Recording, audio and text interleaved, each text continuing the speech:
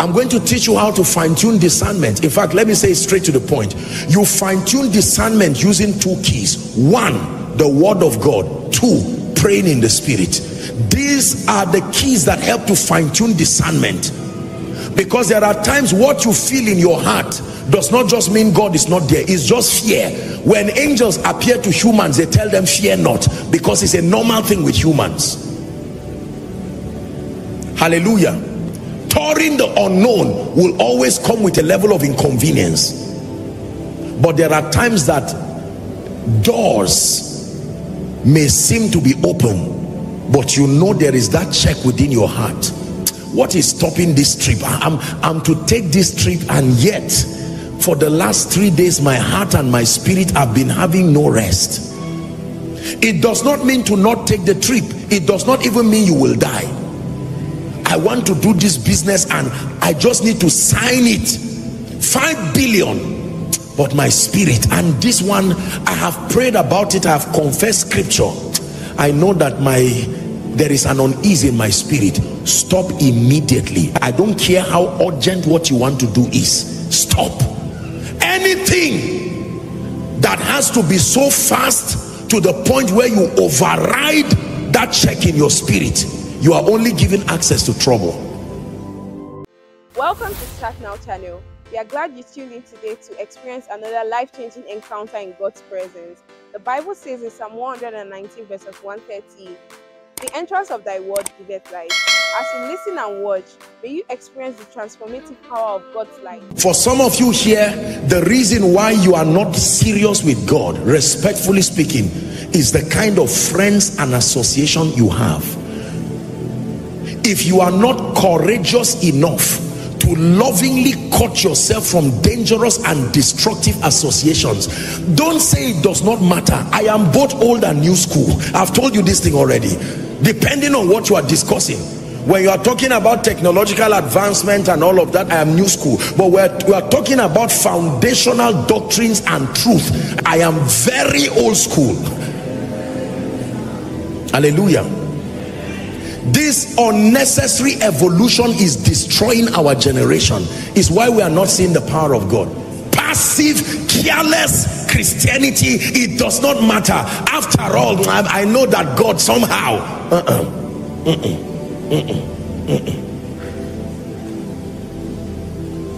You want to see the hand of God in your life? You want to see exemption activated over your life? You want to become a recipient of God's defense and jealousy?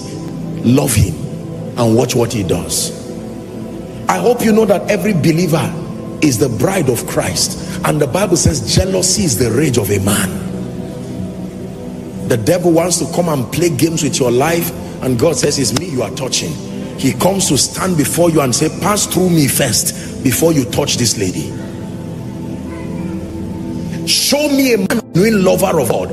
I show you a man who has mastered the art of frustrating negative prophecies. You will only talk rubbish for the rest of your life. Show me an organization that is founded upon love and passion for God. I once met a billionaire in this nation, and we had the opportunity to talk with him, and I was just learning from him and saying, what would you have to teach me, sir?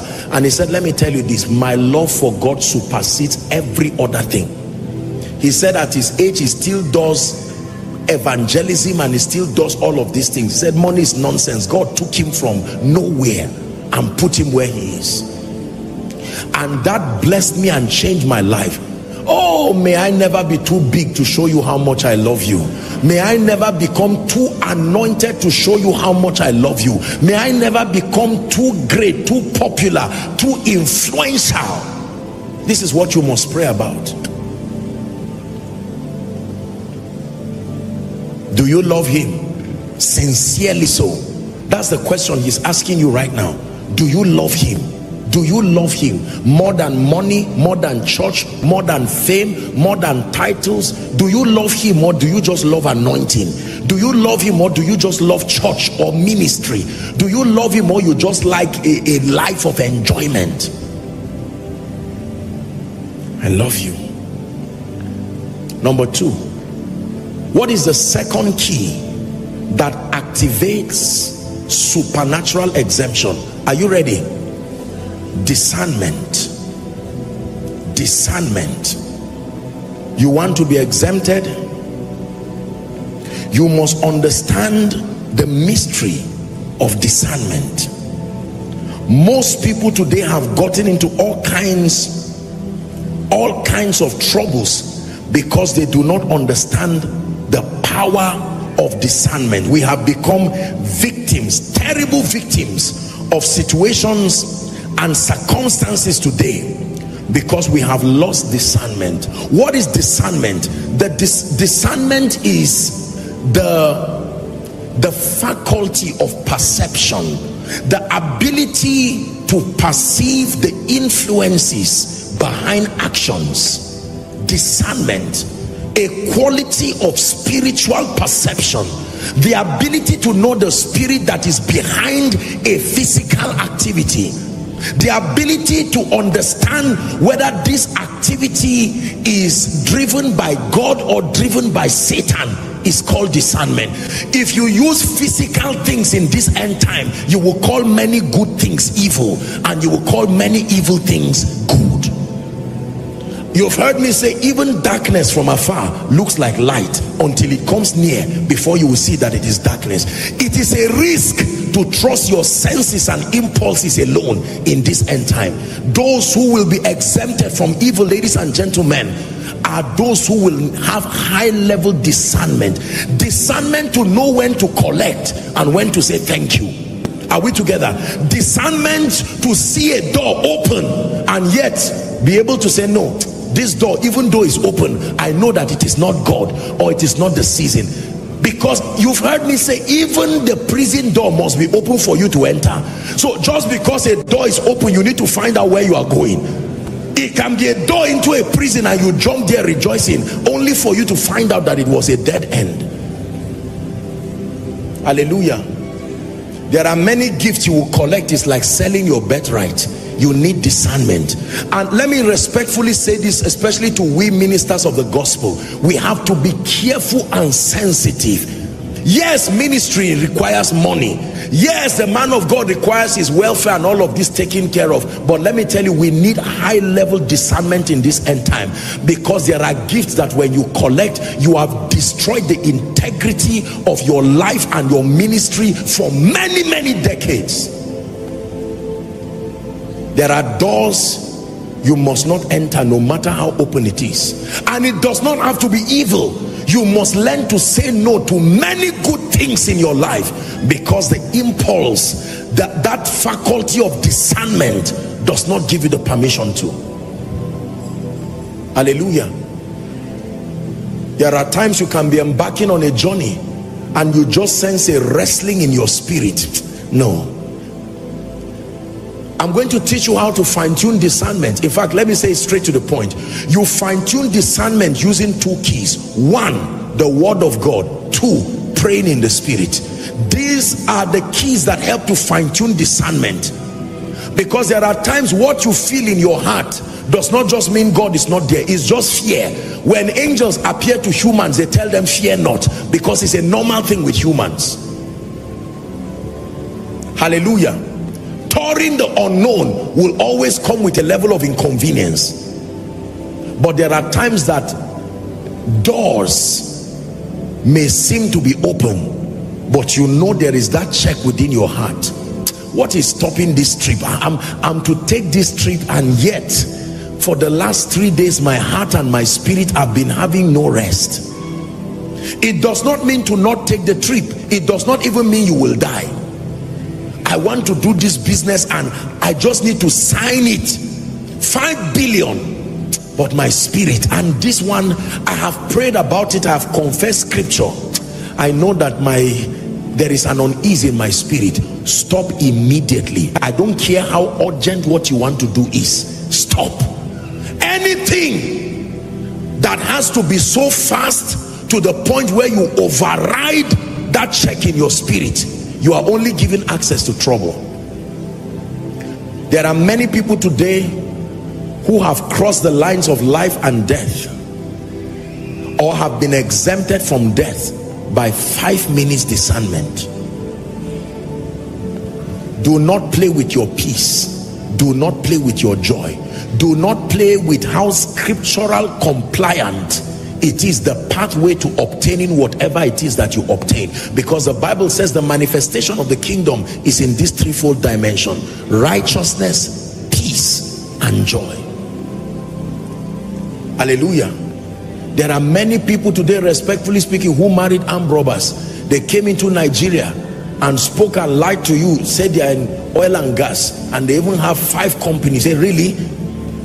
Your life is about to change. Say, thank God. God has been speaking to me about favor in Koinonia lately.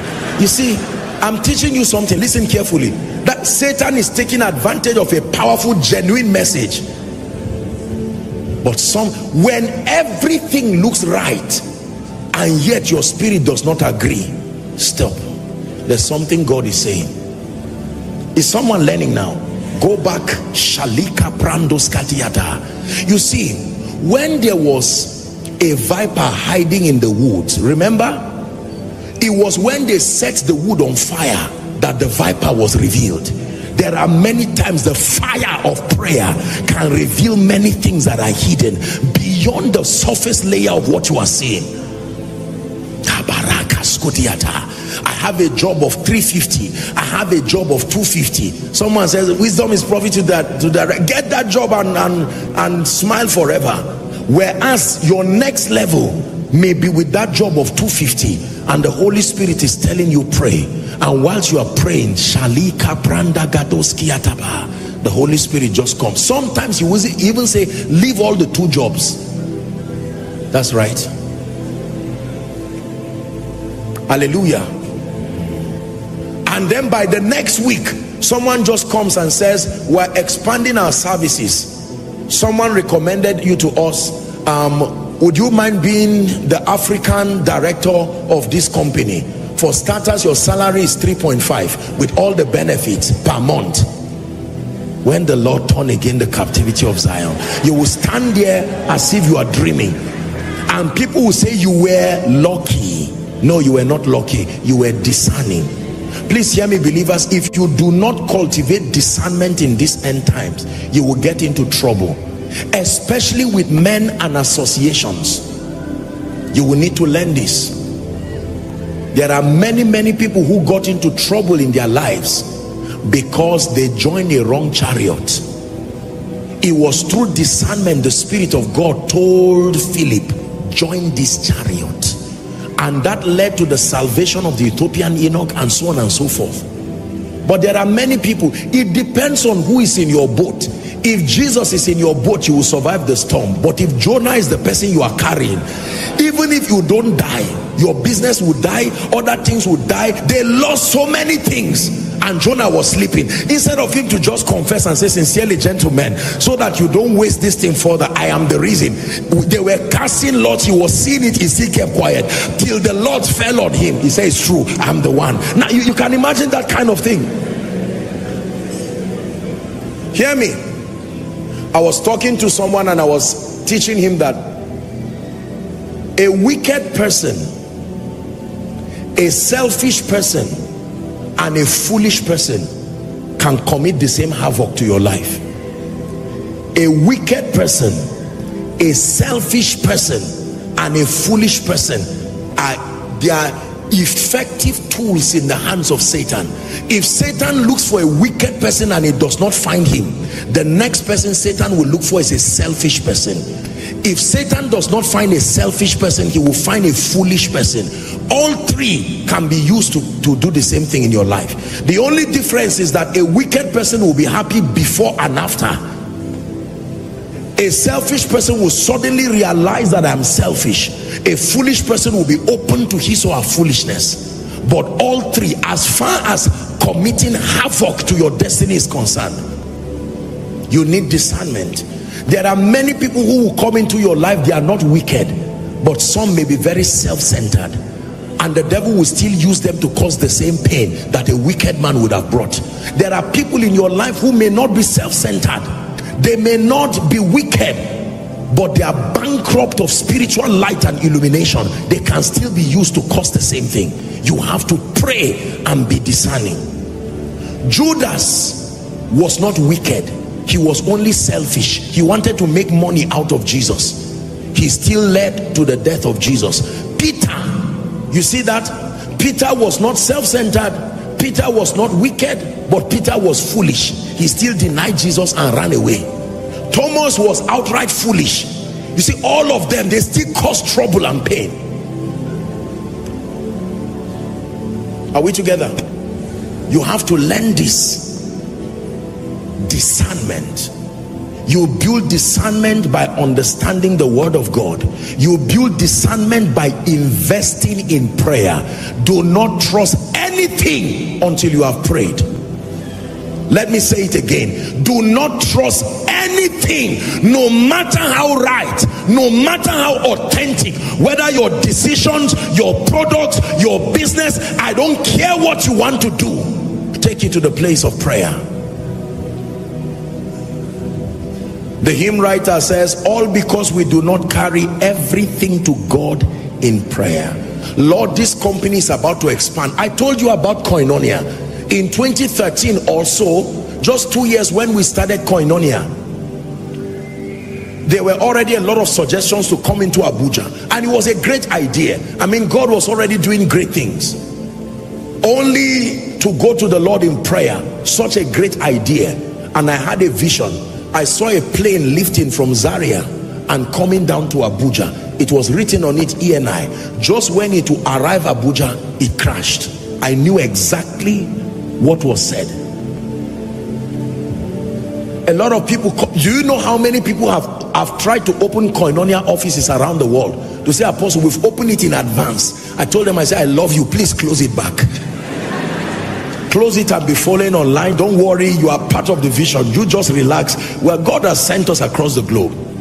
You see, the way of the spiritual man can look deceptively slow, but one step with God will bring 10-20 years together. Are we together now? I rather crawl with God than run with Satan. I rather crawl with God one step after 3 years than to have 1,000 steps now, only to find out that it was Satan that was escorting you. Because the way Satan does is that he will give you the food to eat. After 10 years, he will say, pay me. I forgot to tell you that it's not free. Discernment. We believe you were blessed by the message you just watched. Let us know what stood out to you in the comment section. You can also support our channel by liking and sharing our videos, so more people like you will be able to watch these powerful messages. We celebrate you and see you in our next video. Thank you.